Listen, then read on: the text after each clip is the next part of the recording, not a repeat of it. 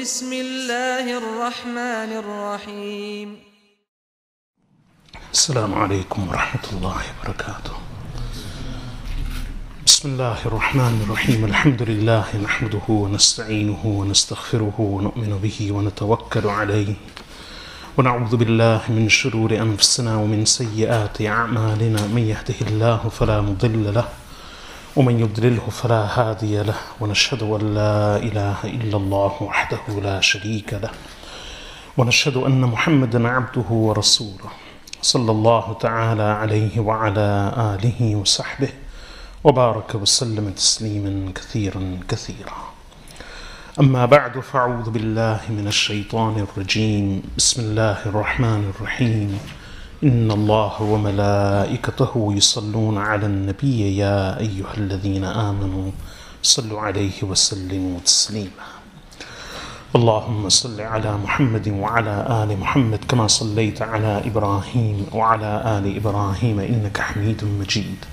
اللهم بارك على محمد وعلى آل محمد كما باركت على إبراهيم وعلى آل إبراهيم إنك حميد مجيد. Respected listeners, we gather once again for the continuing study and commentary of the hadith of al-Hudaybiyah from Sahih al-Bukhari. We began 3 weeks ago, and so far we have reached the part of the hadith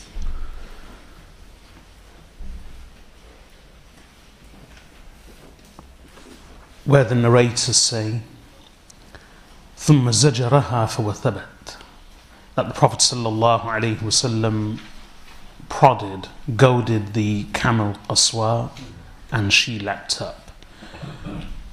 As a very quick summary, the Prophet ﷺ left Medina at the beginning of the month of Dhul Qa'dah in the 6th year of Hijrah, with the intention of performing Umrah. This was the first time he was leaving Medina, heading for Mecca after the Hijrah.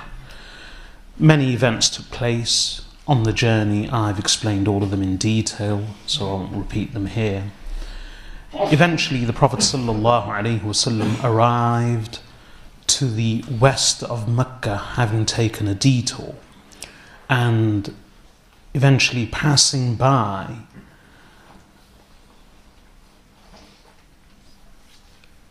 a very rugged and rocky, unconventional route.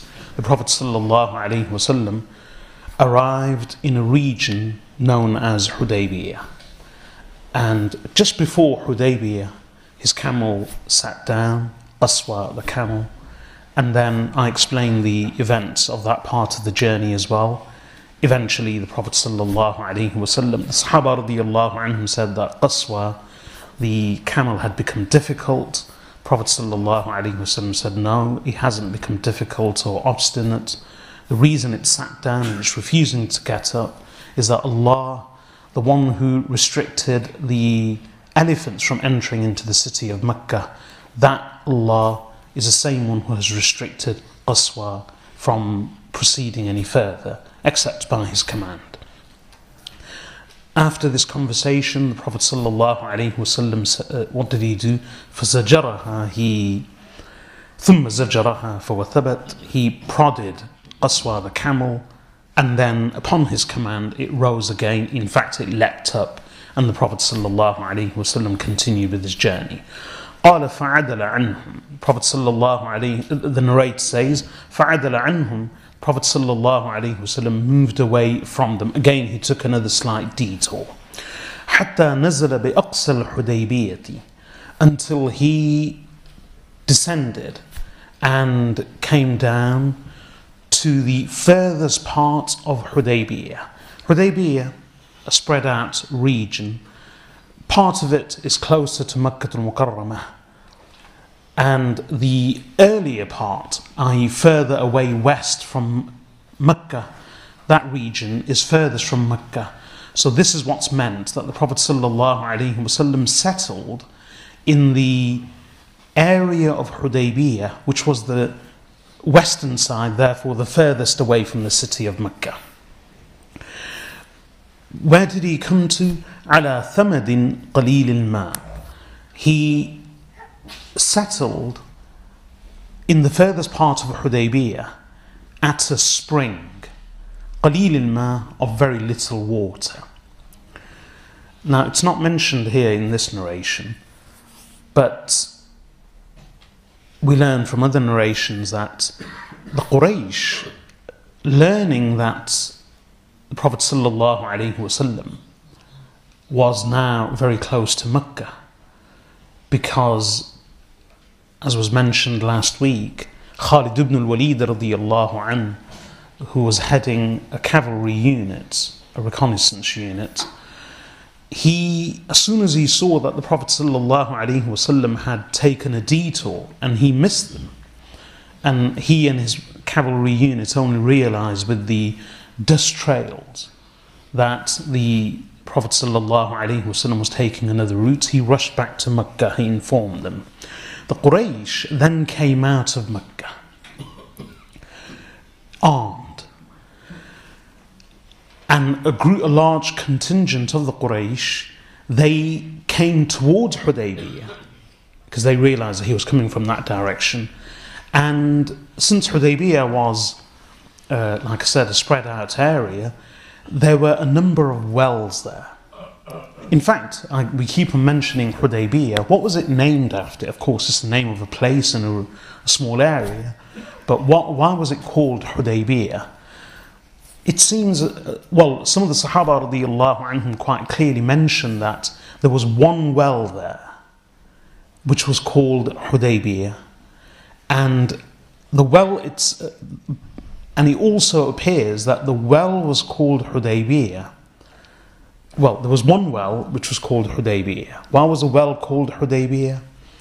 Because it was directly underneath a tree which was bent and hunched. So that tree was known as Hadba, the bent, hunched one. And because the well was directly beneath that, this is a diminutive of Hadba, Hudaybiyah. So that was the name of the well. And it was a one single well. But then the whole region came to be known as Hudaybiyah. And in that whole region, there were many wells. So the Quraysh, when they came out, they occupied the area closer to Mecca. So they occupied the eastern part of the small area of Hudaybiyah, where there were many wells. So because this was a desert, in warfare, what they would try to ensure that they were the first to race to the resources. Just as happened in Badr. There was a race to try and get to the wells of Badr. So similarly here, the Quraysh, since they were closer to Mecca and most of the wells were in that area, they managed to occupy the eastern part of Hudaybiyah closer to Mecca, which meant that they now controlled most of the wells. The Prophet ﷺ, since he was coming from the western direction, he was further away, he occupied Aqsa al-Hudaybiyah, the furthest part of Hudaybiyah, i.e. the western part, away from Mecca, and there was only one well. And in fact it wasn't even a well, as the narrators say, على ثمد قليل الماء. Prophet ﷺ came to and settled at a spring, قليل الماء, of very little water. يتبرده الناس تبردا. So when the Prophet ﷺ arrived, the Sahaba radiyallahu anhum had already arrived at the well. And what were the people doing? It was a spring of very little water. يتبرده الناس تبردا. The people were scooping up the water very little by little.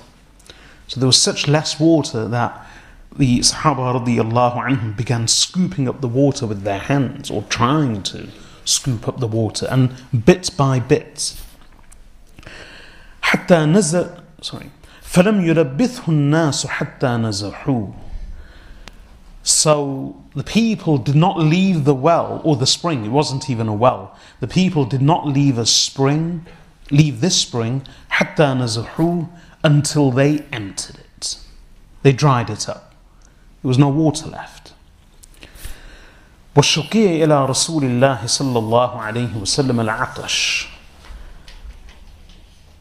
and complaints were made to the Prophet صلى الله عليه وسلم of thirst. Obviously this was a desert and there were no wells. There was not even a single well, rather this was a spring. And the Sahaba radiyallahu anhum, those that managed to get some water, they scooped it up bit by bit, otherwise soon it became completely dry. So the Prophet sallallahu alaihi wasallam was approached by the Sahaba radiyallahu anhum, and they complained to him of the heat and of their thirst. So what did the Prophet sallallahu alaihi wasallam do? فَانْتَزَعَ سَهْمًا مِّن كِنَانَتِهِ. Prophet sallallahu alaihi wasallam drew an arrow from his quiver. ثُمَّ أَمَرَهُمْ أَن يَجْعَلُوهُ فِيهِ. Then he instructed them to place the arrow in the spring. فَوَاللَّهِ مَا زَالَ يَجِيشُ لَهُمْ بِالرِّيِّ. So by Allah, the spring continued to bubble with water حتى صدروا عنه, until they all returned watered and irrigated and quenched.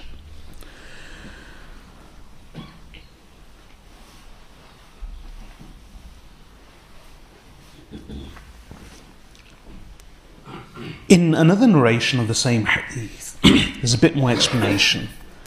Prophet sallallahu alaihi wasallam, when they approached him and told him that the water has dried up, he did two things. Only one of the two things is mentioned here. The other thing which he did was that he asked for some of the water. So the water was given to him. Prophet sallallahu alaihi wasallam washed himself partially using that water. He gargled and then he spat back in the water. And then he told them, pour this water back into the spring. Then he took the arrow from his quiver and told them to place it therein. Now it wasn't a very large well, but it wasn't a spring without a base. There was a base. So some of the Sahaba radiyallahu anhum then descended into this depth with the arrow and plunged it in the middle, and the water started bubbling, rising and gushing. One of the Sahaba radiyallahu anhum actually says that they had to be pulled out with cloth. So clothes were wound up and made into makeshift ropes, and the Sahaba radiyallahu anhum clung on to them and they were pulled out for the fear of drowning. That was through the barakah of Rasūl Allāh sallallahu alayhi wasallam's arrow from the quiver and his saliva. This was a very common occurrence. There were a number of incidents. In fact, in this journey of Hudaybiyah, there were two miraculous incidents related to water. One was this, where the Prophet ﷺ took an arrow and gave it to the Sahaba radiyallahu anhum and also spat into the water, and the water was poured back in and the water began gushing and bubbling. This was one incident. And then after all the events of Hudaybiyah, on the return journey to Medina, another miraculous incident took place related to water, which I will speak about later on, inshallah, when the time comes. But identical stories of the Prophet sallallahu alaihi wasallam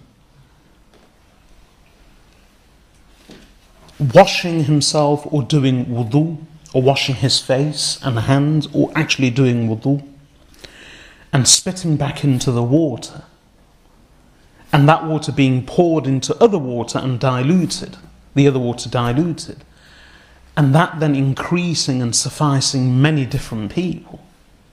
Like here, 1,500 Sahaba radiyallahu anhu. Such incidents, identical incidents, were numerous during the time of the Prophet sallallahu alaihi wasallam on different journeys.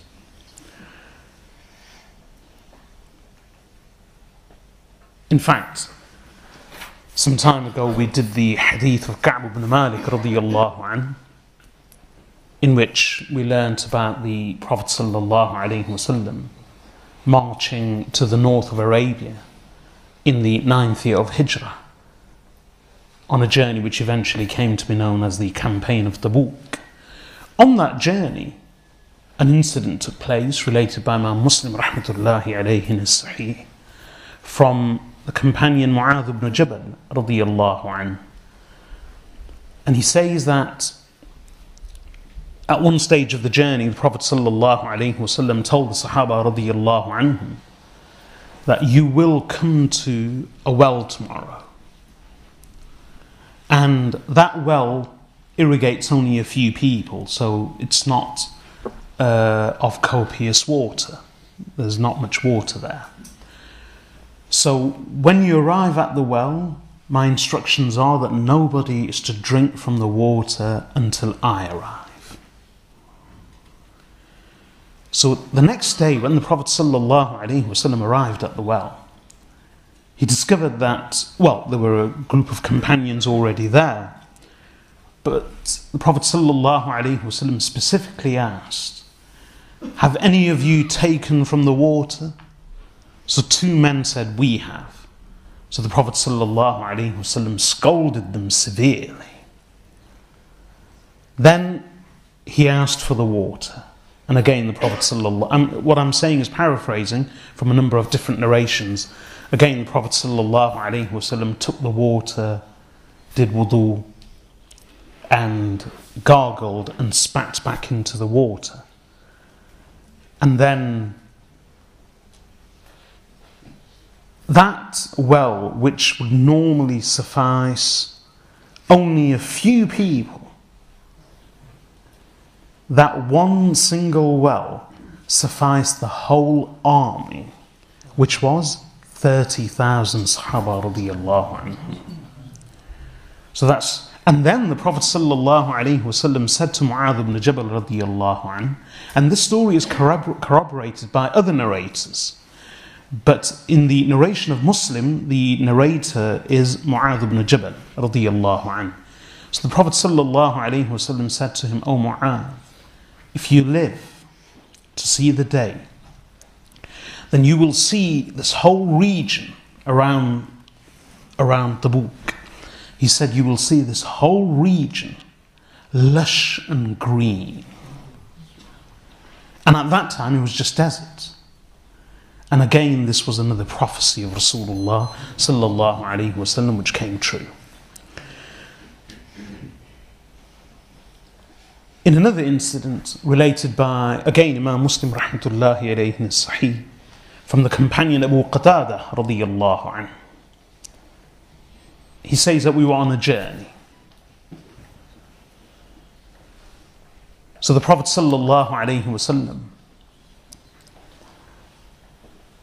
it was a very long incident, well, there are many details, but on this part of the journey, Abu Qatada radiyallahu anhu says that the Prophet sallallahu alaihi wasallam, they were at an area where there was very little water. So Abu Qatada radiyallahu anhu had a midah, which was a small bag with sufficient water for wudhu. So there's actually a proper name for this in the hadith. If you have a small container used for water, specifically for wudhu, that's known as a midah. So the Prophet ﷺ told Abu Qatada radiyallahu anhu, bring me your midah. So Abu Qatada radiyallahu anhu took the midah to the Prophet sallallahu alayhi wasallam, and then he did wudhu from it. And remember, Rasulullah alayhi salatu wasalam would use very little water.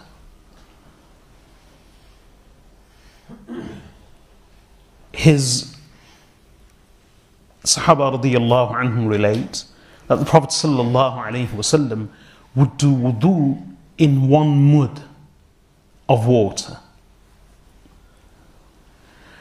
And he would do ghusl in 1 sa' to 5 mud, meaning 4 to 5 mud, because 1 sa' is 4 mud. And I've already mentioned to you before that approximately 1 sa', a measure, is 3.5 kilos. And a quarter of that, approximately, is 800 milliliters. So the Prophet ﷺ used to do complete wudhu in 800 milliliters of water. And sunnah wudhu. And he would do the full ghusl in approximately 4 liters of water.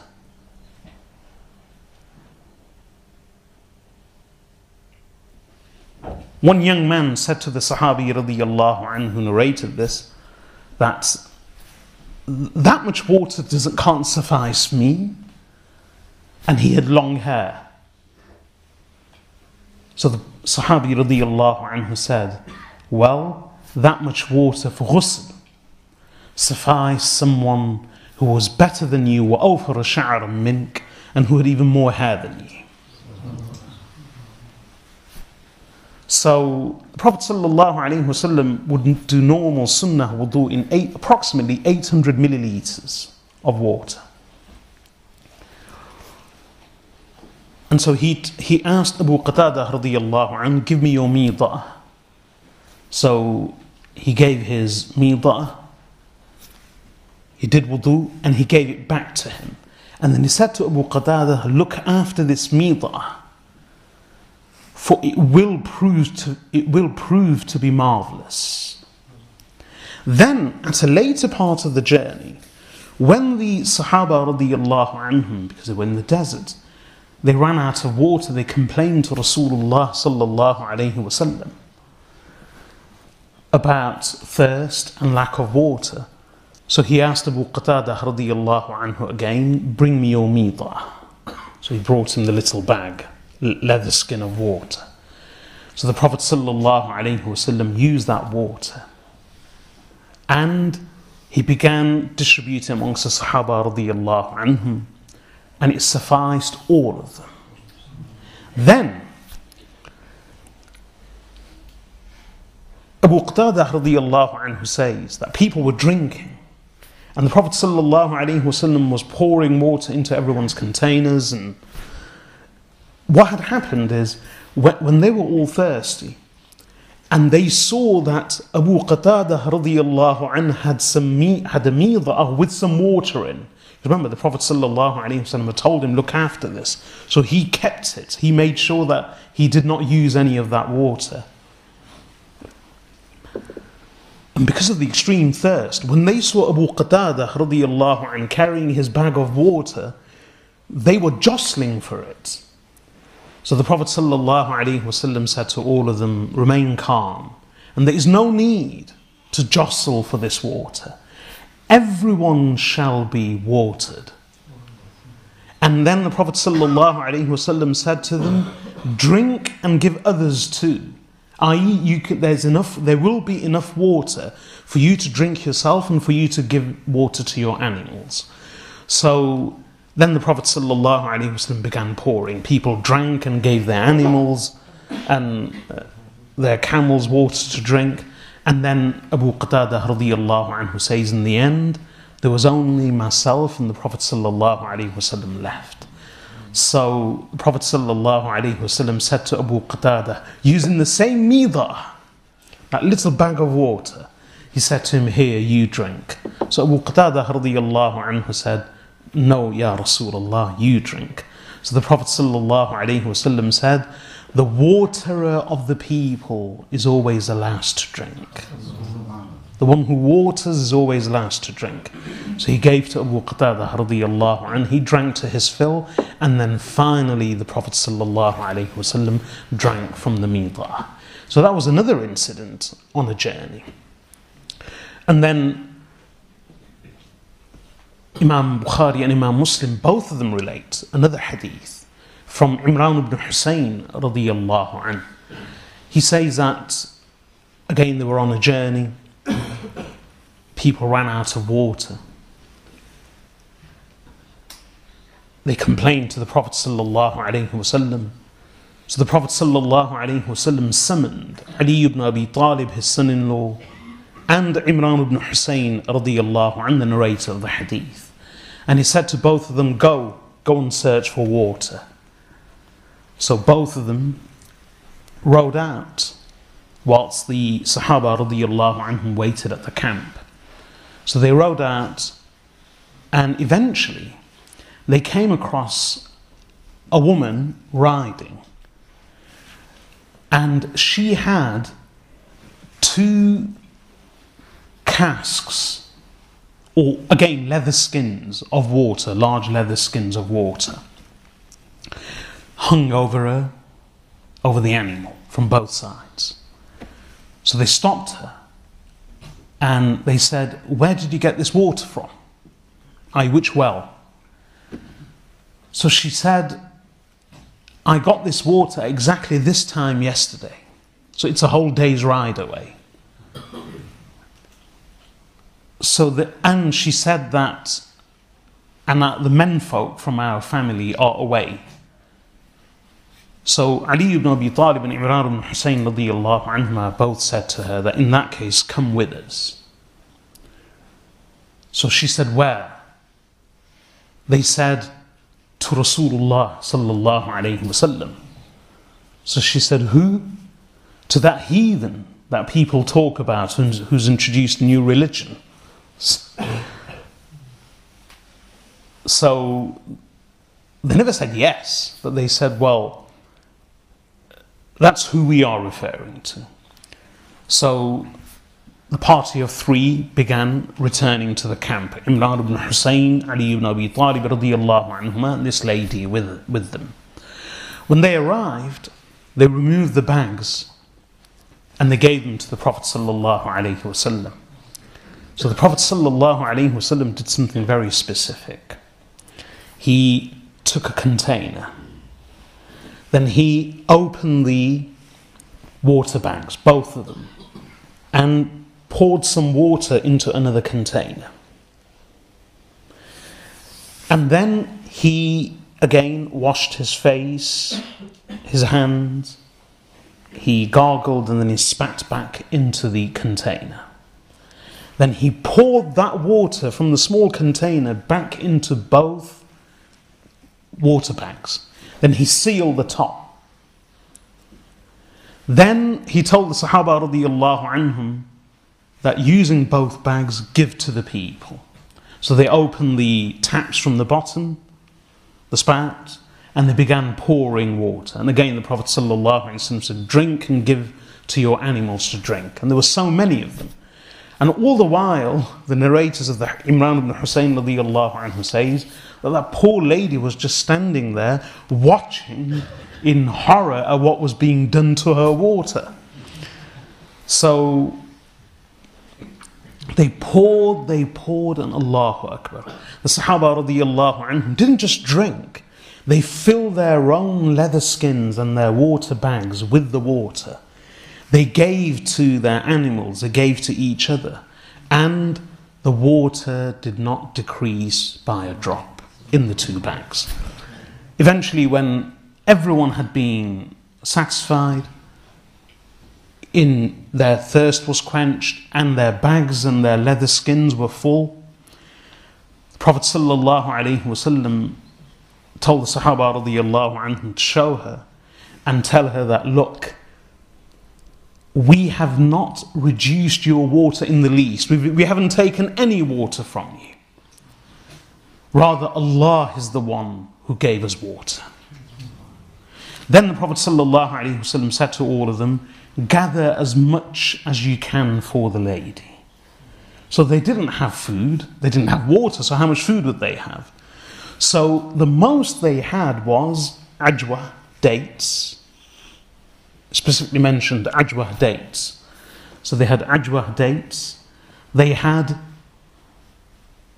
sawiq, which is muesli from barley. So they had barley flakes, muesli. So they had barley flakes, they had ajwa dates, and a few other dry things. So what they did is they collected all of that in a very large quantity and they gave it all to this lady. And then they allowed her to proceed with safety. When she returned to her people, she said to them, they were worried about her, but then she related the whole incident.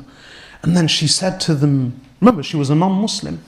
She said to them, either he is the greatest sorcerer and magician between the heaven and the earth, or he is a true messenger of Allah. Then, not immediately, but sometime later, she embraced Islam herself, and not only embraced Islam herself, but her whole clan. She was the single cause of her entire clan embracing Islam. Her whole tribe actually that lived in that settlement. So that was another incident related by Imran ibn Hussein radiyallahu anhu. And all three of these incidents I've related, two of them, that of Abu Qatada radiyallahu anhu and of Mu'adh ibn Jabal radiyallahu anhu, both of them have been narrated by Imam Muslim in his Sahih and by others. And this last story was related by Imran ibn Hussein radiyallahu anhu, and it's actually from both Bukhari and Muslim. So there were many similar incidents. And I've related these three because they were identical to what happened here. There are other stories which are in fact similar to the other miraculous incident which happened on the way back from Hudaybiyah. So I'll relate that incident and the others when the time comes. But coming back to this part of the hadith, the narrators say, فَانْتَزَعَ سَهْمًا مِنْ كِنَانَتِهِ. The Prophet ﷺ took an arrow from his quiver. ثُمَّ أَمَرَهُمْ أَنْ يَجْعَلُوهُ فِيهِ. Then he instructed them to place the arrow in the wellspring. فَوَاللَّهِ مَا زَالَ يَجِيشُ لَهُمْ بِالرِّي. So by Allah, the well, the spring, continued to bubble with water حَتَّى صَدَرُوا عَنْ, until they were quenched thereof.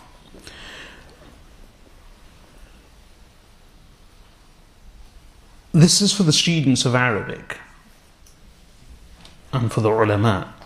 حَتَّى صَدَرُوا عَنْ, what does it mean? Until they were quenched.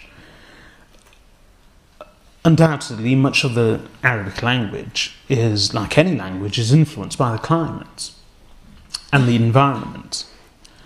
So, since the Arabs would come to water wells, fill their bags and go, for them water wasn't a constant supply. So this was a regular occurrence. So warada yaridu wurudan means to come to the well. Specifically, it means to come to a well. And sadara yasturu suduran means to return from the well. So warada yaridu wurudan means to come to the well. Sadara yasturu suduran means to return from the well. But sadara yasturu suduran doesn't just mean raja'a yarji'u, ruju'an, meaning simply to return. Rather, having come to the well, they wouldn't leave until they had drank the water, quenched their thirst, watered their animals, and they had filled their containers, their leather skins, their water bags. And only when all of this had been done would they turn back and return from the well. So the returning from the well, sadara yasturu suduran, means returning having been quenched. So whenever you come across this phrase, sadru, an, it means to be quenched. This will also explain a phrase which many people have asked me, which they are quite stumped by. They just don't know what it means. And you get all kinds of strange translations. It's said about ulama, or great people, صدروا عن رأيه يصدرون عن رأيه. And even the most proficient of translators are stumped by this phrase. صدروا عن رأيه, or the present tense, يصدرون عن رأيه. Simplest way of understanding is as follows. What it means, صدروا عن رأيه. Some people, you'll find written translations, they placed him at the front because of صدر, the chest. They placed him at the front. They placed his opinion ahead. صدروا عن رأيه, meaning they returned from his opinion. That's not what it means. It's very simple. Once you've understood the meaning of صدر يصدر صدورا, all it means is that these people are thirsty for knowledge, for an answer. So they go to all kinds of different people, seeking a satisfactory answer to their query, to their questions. No one is able to quench their thirst except this particular scholar or this great person. Finally, when they go to him, he satisfactorily answers their questions, gives them what they seek. So when they turn back and return, they turn back and return with his opinion, with his ra'i, having been satisfied and thoroughly quenched of their thirst by his explanation, by his opinion. That's the meaning of the phrase صدروا عن رأيه, wherever you come across it. خيرا. So زال يجيش لهم بالريح حتى صدروا عنه, that the water continued to bubble, the wellspring continued to bubble with water until they returned quenched thereof. And in other narrations we find that not only did they return quenched thereof, but there was so much water that all the animals came and lay down around it. So it became a pen and a coral for the animals because of the excessive water. Once that had happened, the narrators continue with the hadith. فَبَيْنَمَا هُمْ كَذَلِكَ. So whilst they were in this state, إِذْ جَاءَ Budayl bin Warqa al-Khuza'i في نفر من قومه من خزاعة. Whilst they were in the state, Budayl bin Warqa al-Khuza'i came في نفر, in a group, من قومه من خزاعة, of his people of the Khuza'a. Khuza'a was a huge tribe. Budayl bin Warqa radiyallahu anhu, he wasn't a Sahabi at that time. He wasn't a Muslim.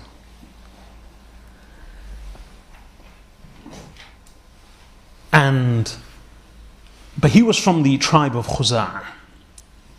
Khuza'a were the natural rivals and the sworn enemies of the Quraish.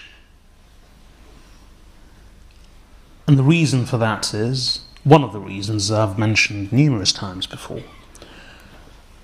Khuza'a actually ruled Mecca until the fifth ancestor of the Prophet ﷺ, Qusay ibn Kilab, he led the different clans of the tribe of Quraish and invaded Mecca, drove out the Khuza'a, and they supplanted them as the rulers of Mecca. So now Mecca was occupied by the Quraysh, and the Khuza'a were dispersed around Mecca. So they were sworn enemies. And this is why, even though many of them weren't Muslim, they were always sympathetic to Rasūl Allāh sallallahu alayhi wa sallam. And they were around Mecca. They weren't in different, well, they were mainly around Mecca. This is why, who was the spy that the Prophet ﷺ sent from Medina, from Dhul Hulayfa, when he set off? And I mentioned that although he was in Ihram, he was a military leader, he was a diplomat, he was a leader of a state, city-state. So the Prophet ﷺ sent Busr ibn Sufyan radiyallahu anhu, and he was from Khuza'i. So he was from the Khuza'i tribe. So Budayl bin Warqa al-Khuza'i, he came with a group of his people to the Prophet ﷺ, and he wasn't a Muslim at the time. And the hadith continues, وَكَانُوا عَيْبَةَ نُصْحِ رَسُولِ اللَّهِ صَلَّى اللَّهُ عَلَيْهِ وسلم مِنْ أَهْلِ تِهَامَةٍ. And they were, they meaning Khuza'a, they the Khuza'a were عَيْبَةَ نُصْحِ رَسُولِ اللَّهِ صَلَّى اللَّهُ عَلَيْهِ وسلم. They were the confidants of the Messenger sallallahu alaihi wasallam. For the students of Arabic, Aiba means chest, and can mean both bosom as well as the treasure chest. 1. 2. Nusх means sincerity and a heartfelt desire for the welfare of the other person. Originally, nusх means sincerity. Ya ayyuhalladhina amanu tubu ila Allahi tawbatan nasuha. O believers, repent unto Allah a nasuh, a sincere repentance. And this is why the word nasiha means, of course it means advice. There are many words of the Arabic language which are imported into other languages, like Urdu, the Asian languages. And wherever there's a Muslim culture, the local language, regardless of what it may be, has always imported many of these terms. Unfortunately, the original and other meanings of these words are lost in other languages, and people tend to hold on to the single imported meaning. What then happens is that when they translate Arabic texts, they use the restricted single meaning that was imported into their language and export it back to the Arabic. One example of that is nasiha. So we hear the hadith, ad-deenun nasiha. Deen is nasiha. Now in our languages, nasiha means advice, counselling. So you often find translations that say ad-deenun nasiha, religion is advice, religion is counselling. That's not the correct translation, because the hadith continues, قَالُوا لِمَنْ يَا رَسُولَ اللَّهِ. They said, for who, O Messenger of Allah? قال لله ولرسوله ولكتابه ولأئمة المسلمين وعامتهم. For whom, O Messenger of Allah? So he said, for Allah, for His Messenger, for His book. So what's the meaning of advice and counselling for Allah, His Messenger and His book? That's not the correct translation. The translation is sincerity. Simple. It's the original meaning. Ad-deenun nasiha. Religion is sincerity. So here, sincerity for Allah, sincerity for His Messenger, sincerity for His book. So وَكَانُوا عَيْبَةَ نُصْحِ رَسُولِ اللَّهِ صَلَّى اللَّهُ عَلَيْهِ وسلم. A literal translation would be, they, the Khuza'a tribe, the people of Khuza'a, were a treasure chest of sincerity for the Messenger of Allah. They were confidants of the Messenger sallallahu alaihi wasallam, Muslims and non-Muslims. Because they were the rivals of the Quraish, they were sympathetic to the Prophet sallallahu alaihi wasallam. This is why, even though Budayl bin Warqa radiyallahu anhu at that time wasn't a Muslim, he embraced Islam just before the conquest of Mecca, approximately 2 years later. Still, they were very sympathetic to the Prophet sallallahu alaihi wasallam. So وَكَانُوا عَيْبَةَ نُصْحِ رَسُولِ اللَّهِ صلى الله عليه وسلم. They were confidants of the Prophet صلى الله عليه وسلم مِنْ أَهْلِ تِهَامَةٍ, from the people of Tihama. Who was Tihama? Not a people, meaning the region. Tihama is a region. The Arabian Peninsula was divided into a number of sections, and it's always been recognized as that. So if you imagine the Arabian Peninsula as you are looking at it, the westernmost strip along the Red Coast, along the coast of the Red Sea, that is known as Tihama. And then after that, as though you are looking at it, there's Tihama, then there's Hijaz. And then after the Hijaz, you've got Najd, especially towards the northeast, towards Iraq. And below Najd, and to the east of Najd, you've got an area known as Urud, which includes Bahrain and Oman. But when we say Bahrain, again I've mentioned many times before, especially in Kitab al-Zakah when I was explaining the hadith, today Bahrain is just an island. But originally, Bahrain was the eastern region of Arabia. And the island was just part of the whole region of Bahrain. So Bahrain was actually inland as well as the island. So it was the eastern part of the Arabian Peninsula was known as Bahrain. So that's in Oman, that was known as Urud, and then towards the south you've got Yemen. So you've got Urud, Najd, Yemen, Hijaz in the middle, Mecca, Medina all fall in Hijaz, and Tihama, Jeddah, Yanbu', Aqaba, all the eastern, so all the western cities right on the coast, whether they are new or old, that strip is known as Tihama. Strangely though, Tihama at times used to be, Mecca was referred to Tihama as well.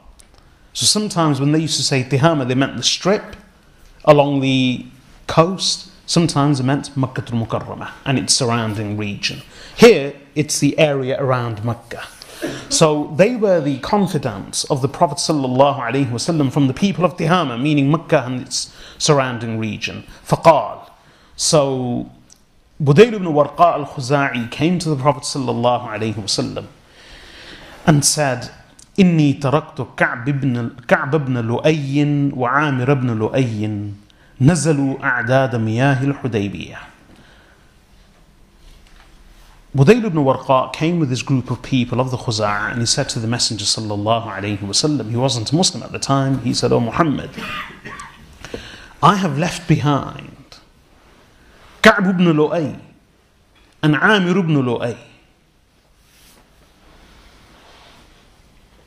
at the wells of the waters of Hudaybiyah." Remember I explained earlier that the Quraish had come out to the nearest part of Hudaybiyah, to Mecca, where there were many wells, and they had occupied the whole area. The Prophet ﷺ was towards the western part, where there was only a single well spring. So Budayl ibn Warqa came and he said, "O Muhammad, I have left behind at the wells of the waters of Hudaybiyah Ka'b ibn Lu'ay and Amir ibn Lu'ay. They have nazalu, they have settled at the wells of the waters of Hudaybiyah. A'dad here means wells. So who was Ka'b ibn Lu'ay and Amir ibn Lu'ay? I know I've gone into some detail here to explain Khuza'i, Tihama, but it's necessary, otherwise you can't understand the hadith. It's as simple as that. These are just two lines. I've left behind Ka'b ibn Lu'ay and Amir ibn Lu'ay. Sometimes you'll actually find people say, oh, there were two people that he left behind at the wells of Hudaybiyah. Ka'b ibn Lu'ay and Amir ibn Lu'ay were two sons of the ninth ancestor of Rasūl Allāh sallallahu alayhi wa sallam. Muhammad ibn Abdullah ibn Abd al-Muttalib ibn Hashim ibn Abd Manaf ibn Qusay ibn Kilab ibn Murrah ibn Ka'b ibn Lu'ay ibn Ghalib ibn Fihr. Fihr ibn Malik was the person after whom the whole tribe was named Quraish. Fihr, the son of Malik, he was the 11th ancestor of the Messenger sallallahu alaihi wasallam. His name was Fihr, the son of Malik, but his title was Quraish, meaning little shark. And thus he came to be known. All of his descendants are known as the people of Quraish. His son was Ghalib. Ghalib's son was Lu'ay. So Quraysh's grandson was Lu'ay. That's the 9th ancestor of the Prophet ﷺ. He definitely had 2 sons, Amir and Ka'b. Ka'b, the son of Lu'ay, and Amir, the son of Lu'ay. Remember I said earlier that Qusay ibn Kilab, the 5th ancestor of the Messenger ﷺ, he gathered the members of the Quraysh and he led them against the Khuza'i and invaded Mecca and drove the Khuza'i out. After that, it still didn't mean that all the Quraysh came and lived in Mecca. Rather, what happened is Qusay, he gathered his own immediate family as well as the rest of the cousins and the other clans from his 6th ancestor, Quraysh, and they all collectively invaded Mecca. But then what he did is that his immediate family and his children and the ones closest to him, he brought them into the center of the city of Mecca. And all the others were given locations to live in and occupy on the outskirts of Mecca. So this was another division within the Quraysh. The Qusay's family was called Quraysh al-Batin, meaning the Quraysh of the hollow or the Quraysh of the interior. And the others were called Quraysh al-Zahir or Quraysh al-Zawahir, meaning the Quraysh of the outskirts. But then you had the core of the Quraysh within the city. You had the others of the Quraysh just on the outskirts of the city, but you actually still had Quraysh around the city, outside. But within the city of Mecca, virtually all of the Quraysh, or at least most of them, if not all of them, they were all from the children of Ka'b ibn Lu'ay and Amir ibn Lu'ay, the sons of the 9th ancestor of Rasūl Allāh sallallahu alayhi wasallam. So when he says Budayl bin Warqa came, you see, the Arabs were very particular. See, he mentions a 9th ancestor and everyone understands what he's talking about. They knew the lineage by heart and the ancestry of the animals. They did. If they had a camel, they knew the lineage going back generations of their camels, of their horses. So why wouldn't they know about their own people? For them it was a very significant thing. I explain all of this because without this we may not be able to understand the hadith properly. Anyway, so Budayl ibn Warqa says that, "O Muhammad, I have left Ka'b ibn Lu'ay and Amir ibn Lu'ay at the wells of the waters of al-Hudaybiyah." What he meant is, I have left the Quraysh of Mecca, because all of the Quraysh of Makkah al-Mukarramah within the city, whether the interior or the exterior, the outskirts, were all ultimately the descendants of Ka'b ibn Lu'ay and Amir ibn Lu'ay. He then says, وَمَعَهُمْ الْعُوذُ الْمَطَافِيلِ, and with them are the milch camels. al-matafil, of young ones. What he meant is that the Quraish have come out of Mecca, a large contingent, and they've camped at the wells of al-Hudaybiyah. And they've brought with them, وَمَعَهُمْ الْعُوذ, they've brought with them camels that have just recently given birth. Milch camels, the ones that give milk. So they brought along with them milch camels. Al-Uuz. Al-Matafil. Milch camels with their young ones. Because obviously if they've just given birth, they won't leave the young ones separated from the mother animals. So what's the significance of them having come out of Mecca along with their animals and their milch camels?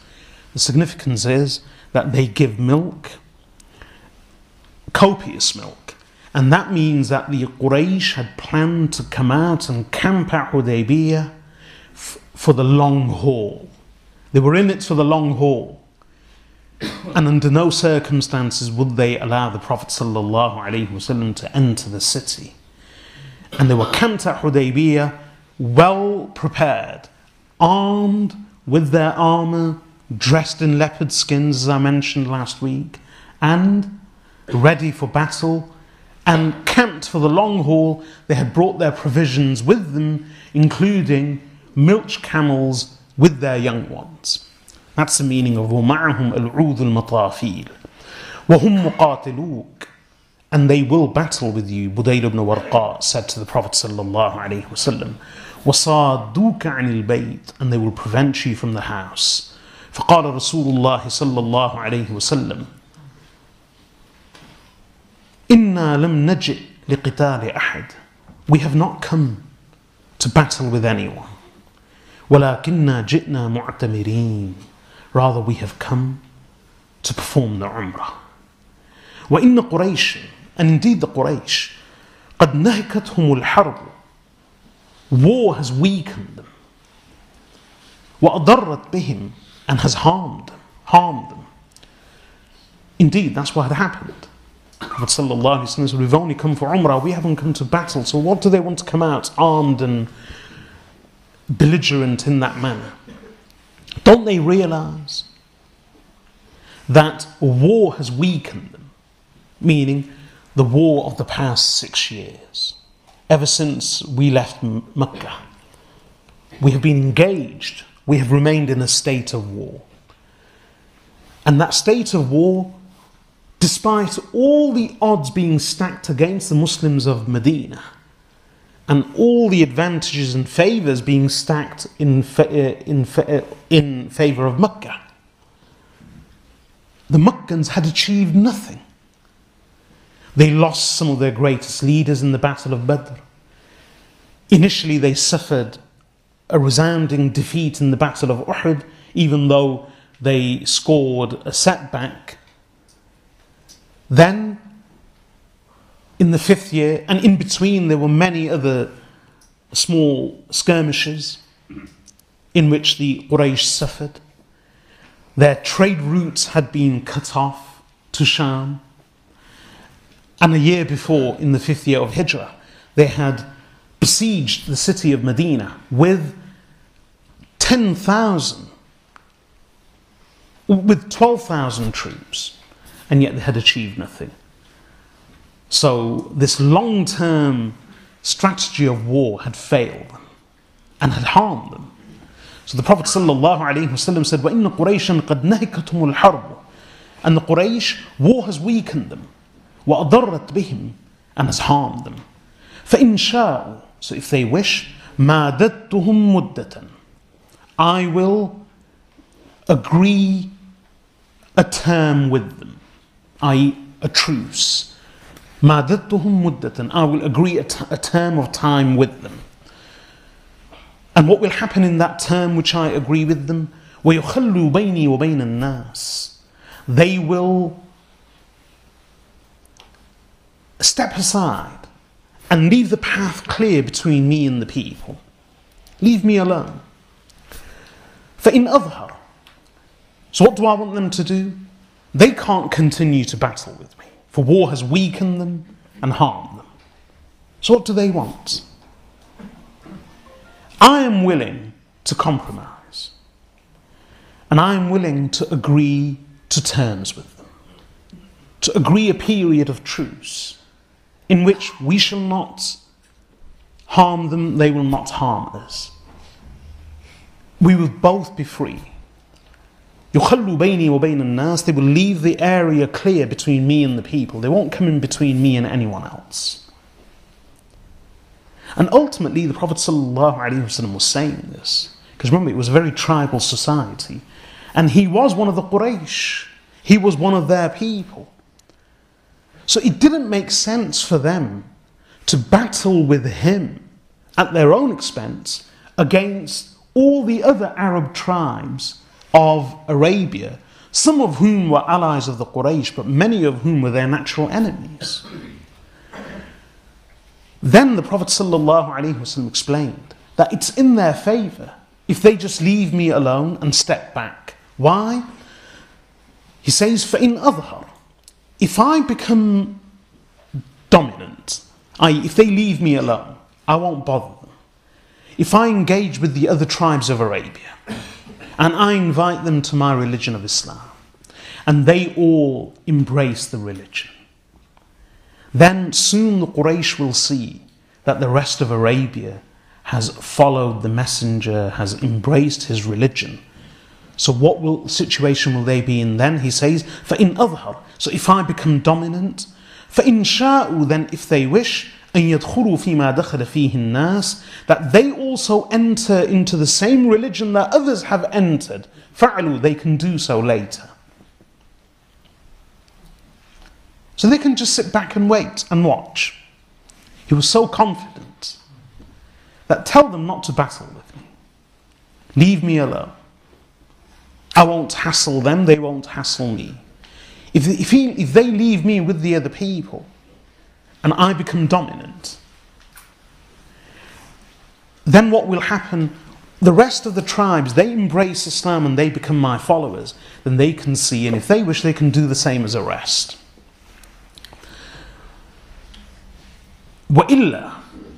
Otherwise, فَقَدْ جَمُّوا. They will have rested. The meaning of they will have rested. Tell them to wait. Don't fight with me now. Wait to see what happens. If I become dominant, then once I become dominant, they won't really have much of a choice, will they? They still have the choice of not joining me, but then more than likely they will do what everyone else has done, which is they will join me and follow me.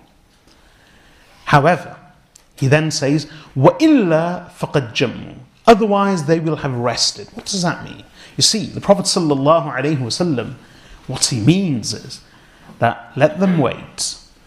If I become dominant, then they have the choice of joining me and following me as everyone else has done. But if I am not dominant and I am defeated by everyone else, then they can fight me. And them fighting me then is far better for them, because they will have had a time and a period in which they will have rested, recuperated, gathered their strength, prepared, and be ready for another round. But Rasulullah, that's the meaning of وَإِلَّا فَقَدْ جَمُّوا. Otherwise they will have rested. But it doesn't seem to apparently make sense, because the Prophet ﷺ, he left out part of the sentence. Which part of the sentence did he leave out? And he never uttered the words, but if I am not dominant. Why? Because the Prophet ﷺ had no doubt in his mission. No doubt whatsoever. He did not say this from a position of weakness, that look, tell them to take a step back and watch, wait and see. If I am dominant, then they can join me. If not, then they can fight me. The Prophet ﷺ didn't even say if not. All he said was, if I become dominant, if I prevail, فَإِنْ أَظْهَرْ. I don't like to use the word dominant, but rather, فَإِنْ أَظْهَرْ. If I prevail, then if they wish, they can do what everyone else has done and enter and embrace the same religion. Otherwise, they will have rested. That's the meaning of otherwise they will have rested. Apparently it doesn't make sense, but this is what it means. Otherwise, if I do not prevail and others do not join me, then of course they wouldn't want to join me then. Then they would want to continue their battle with me. But wouldn't they be in a better position to continue their battle later, after having recovered and recuperated and prepared for another round and be in a stronger position? But the Prophet ﷺ didn't use the words, if I do not prevail, because he wasn't speaking from a position of weakness. He had no doubt whatsoever. None. But then, if he had no doubt, why did he even give a choice? Why did he say, if I prevail? And although he never explicitly said it, that if I don't prevail, that's what he was implying. So why still give the two choices? The reason is he wasn't speaking about himself, he was speaking from the perspective of the Quraish. That from what the Quraish can see, they are thinking there's only one of two outcomes. Either he prevails or he doesn't prevail. So the Prophet ﷺ is speaking in their language and saying that why don't they think? What they are doing doesn't make sense. They've fought with me, they've battled with me for 6 years, they haven't achieved anything. War has weakened them and has harmed them. It doesn't make sense for them to continue in this way. Rather, it makes more sense for them to take a step back, leave me alone, wait and see. If I prevail, whose language is he using? Their language. From whose perspective is he speaking? From their perspective, the Quraysh. That they should wait and see. If he prevails, then after that they have a choice. They can still join him, like others have done. But if he doesn't prevail, then fight. Then okay, we'll fight with him. And we'll be in a better position to do so then, because we will have rested and recuperated. That's why the Prophet ﷺ even used the words if. Sorry, he only used them once. He didn't even utter the words, if I don't prevail. Then the Prophet ﷺ said, however, وَإِنْهُمْ أَبَوْا, however, if they refuse, i.e. to act sensibly in the manner that I have just explained. وَإِنْهُمْ أَبَوْا, but if they refuse and persist in battling with me, then the Prophet ﷺ said, فَوَالَّذِي نَفْسِي بِيَدِهِ, then by that Allah in whose hand rests my soul, لَأُقَاتِلَنَّهُمْ عَلَىٰ أَمْرِي هَذَا, I will most assuredly battle with them over this affair of mine. حَتَّى until تَنْفَرِدَ سَالِفَتِي, my neck is severed. حَتَّى تَنْفَرِدَ سَالِفَتِي, until my neck is severed. وَلَيُنْفِذَنَّ اللَّهُ أَمْرَهُ, وَلَيُنْفِذَنَّ اللَّهُ أَمْرَهُ, and most assuredly Allah will cause his affair to come to pass. فَقَالَ بُدَيْلٌ, so Budayl bin Warqa al-Khuza'i said, سَأُبَلِّغُهُمْ مَا تَقُولُ, I will convey to them what you are saying. قال, the narrator says, فَانْطَلَقْ حَتَّى أَتَى قُرَيْشًا, he went until he came to the Quraysh. And then the hadith continues. I'll stop here. I pray that Allah subhanahu wa ta'ala enables us to understand. وصلى الله وسلم على عبده ورسوله نبينا محمد وعلى آله وصحبه أجمعين. سبحانك اللهم وبحمدك نشهد أن لا إله إلا أنت نستغفرك ونتوب إليك.